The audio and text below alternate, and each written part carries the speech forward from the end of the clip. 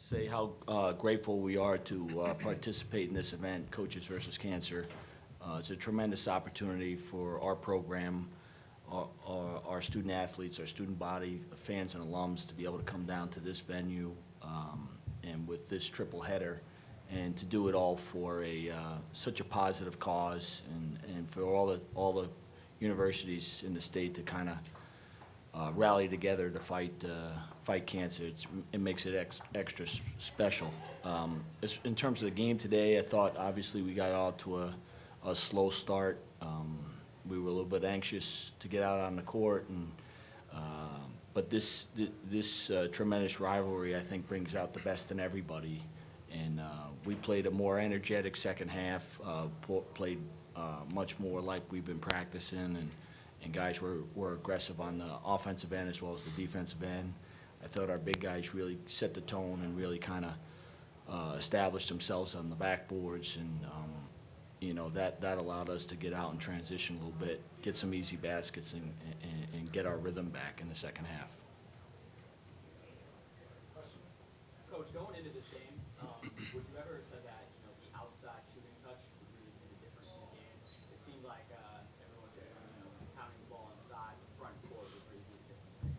Well, I think, you know, any basketball team, you have to take what the defense gives you, and you know, certainly their zone, I thought, kind of kept us off balance a little bit in the first half, and then second half we knew we had to get into the paint either by the dribble or a post touch, and once we started doing that, you know, we got better quality shots, and these two guys up here really can shoot the ball. So if we can get them looks, whether it's man or zone, you know, we're very confident that they'll be able to step into them and knock them down. Along those lines, last year it seemed like you guys tried to always get Scott a little bit down, a little too much, but today, that spread offense, did a lot of those moves just through the barrel of the energy.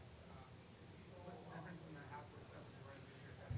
Well, I think you got to look at different points of the game, right? So, you know, I think we got to get a little bit of flow in the middle of the game, and I thought we did that, where everybody gets a touch on the ball. You know, basketball is a rhythm game. When you're in rhythm, it's really fun to watch and play. You know, so we tried to get a little better flow, and I think you can notice that. But still, at the end of the game, you know, we had a big bucket, and Scotty came up with a big bucket for us. You know, we got to make sure that he gets enough touches because he's an outstanding player, you know, one of the best players in our conference, and we got to make sure that he has an effect on the game.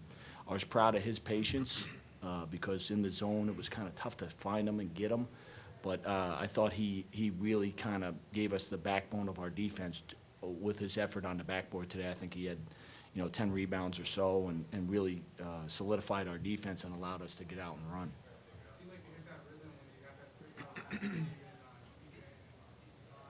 ball. Is there a certain point where you want to put on the gas and start getting out? Well, you know, I thought we played tentative in the first half. I thought you know, it's a feeling out process, and we just want to make sure in the second half that we play with a little bit more energy and a little bit more of attacking mentality. And you know, Devon gives us that spark. I mean, he's very, very quick. He's crafty with the ball, and he's able to get to the basket and get into the lane. I think at that point in time, he really helped pick us up.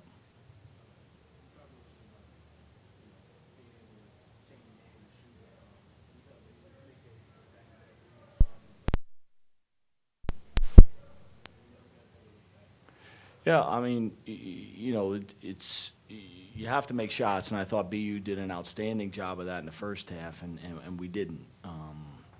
But once Davey got in rhythm and Quincy got in rhythm, you know, it was a lot better, you know, for everybody because there was more flow to the offense. But like I said, you know, with the game on the line, I have tremendous confidence and trust in both these guys. If they got an open look, we want them to step into it and not think about it and just let it go.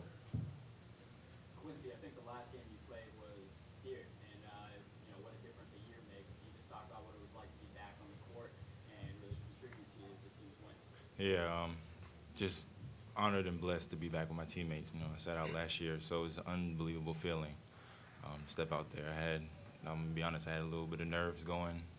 Didn't want to do too much, do too little. So second half, teammates found me, Dave found me, TJ found me, and kept encouraging me at halftime. Coaches were in my ear all the time, pick your head up, positive body language, and I sort of got into a rhythm at the end thanks to my teammates. So it's truly blessed. Sorry, actually, we're going to use the pass mic just so we can get back. My apologies. How far has Dave's game come since you last played with him on the court? A long way. Oh, man, I like the new Dave, the aggressiveness, the shots he takes. This is the stuff he's done in the summer, all summer, working on his game. It's a one-on-one move, so truly proud of him as well. Unbelievable.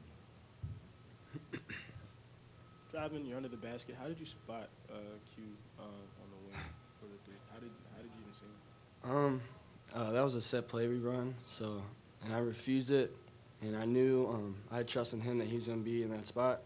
So as I was driving, I kept my head up, and he was there, and I had confidence in him to make it, and he made it. What did you say? Oh, I knew he was going to be there, and that's how I saw him. So.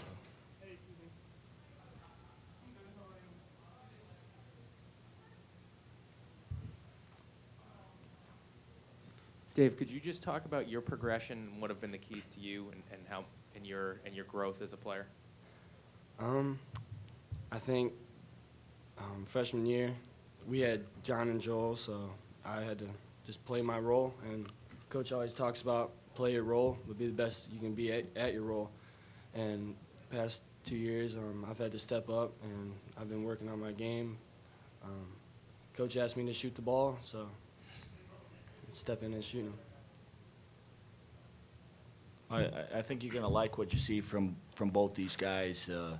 Certainly they put in a lot of hard work over the summer.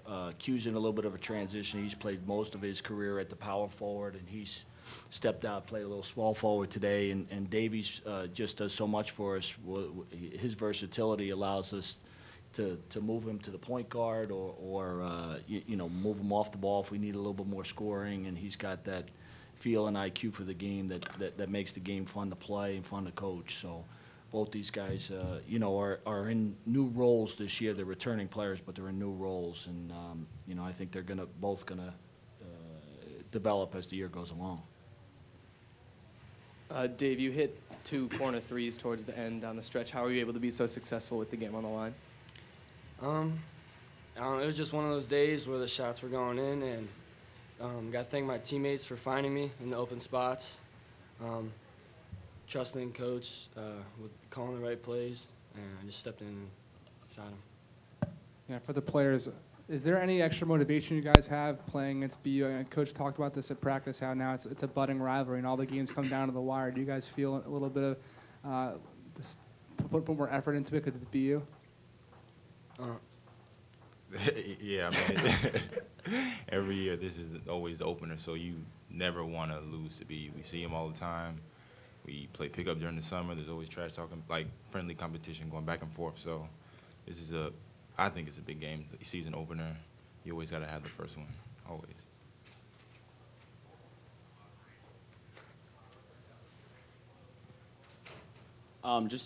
Coach, talk a little bit about the bench too. Bringing Reggie Spencer off the bench, that's an adjustment from last year, and then also Devon Begley, freshman, Sure. come in with some energy. Sure, and I think we got a few other guys there that the game didn't set up this year, but this way today. But I think that we got a lot of guys that I think you're going to see contribute as the season goes along. But Devon gives us a little bit of versatility. He can play with his size and length and quickness. He can play virtually 3 perimeter spots, so we can go smaller and a little quicker. And he's got a skill set that's pretty unique. Being left-handed, I think, is an advantage. He gets into the lane and he goes. Reggie is just that. You can never underestimate Reggie Spencer's heart. He had off-season surgery.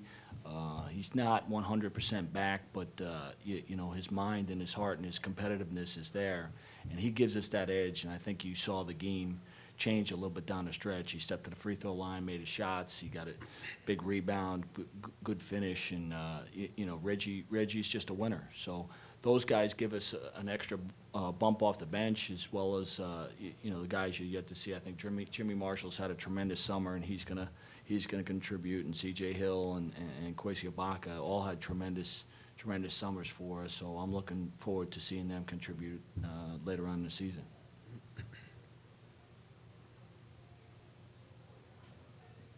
I had a little bit of deja vu with Devon Begley coming in as a freshman and having a great performance, much like T.J. Williams did last year. Can you talk a little bit about the mindset that Devon Begley's in as a freshman to come in and be one of the first players really attacking the well against that 2-3 zone defense? Yes, I mean, I think he's a very confident young player. He's a gym rat. He really wants to be good. All his teammates really enjoy playing with him because he's always got his head up, and he gets into the lane. He creates easy baskets for people, and he plays the game with enthusiasm. He's always got a smile on his face, and it's fun to see. I mean, he's a freshman. He's got to learn, but that kind of enthusiasm can be contagious.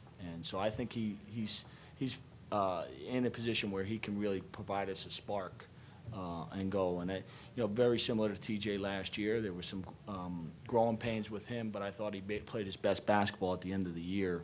The last 6 weeks or so, he was a tremendous player for us, and I think Devon's just going to get better week after week. Coach, excuse me. Coach, it seemed like you wanted to get Scott Etherton the ball early and often, but he didn't. He did most of his scoring, I think, in the second half and only got 6 points. How do you look to adjust your strategy moving forward so you can get him the ball and keep pounding it inside more? Yeah, Scott's a very experienced player. He's a terrific player. I thought today, and he wasn't alone.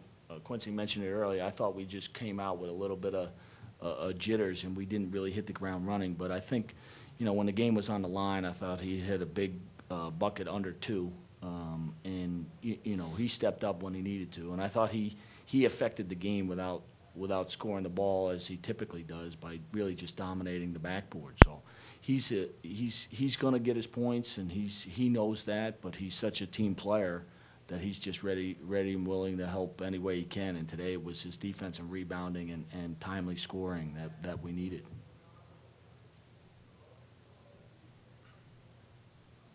Coach, could you speak to TJ's performance? He sort of had a Rondo-esque stat line, and how important it is to have your floor general being so impactful in all aspects of the game.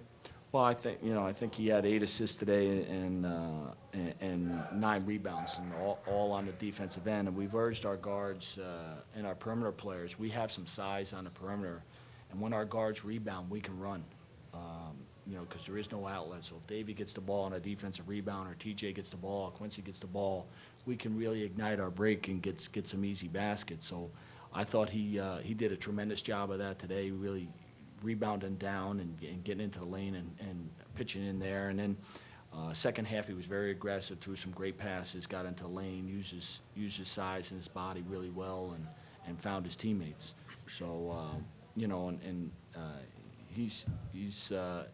I think he's going to, keep evolving during the year, but I think being out there with some veteran players like Davey and Quincy, I think it allows him to pick his spots and be aggressive. Any last questions? Just one thing I noticed from BU's end at the end of it was they had 3 of their more important players got into foul trouble, with Alston and Nathan getting 4 fouls each and Hankerson getting 3. How important was it to try and get BU into foul trouble, if you were trying to do that, so that you could put them on their heels and get an edge offensively? I don't know it was a deliberate design to try to get them in foul trouble, but I think what happens is size takes over, right? So that's where you're going to get your fouls in and near the rim.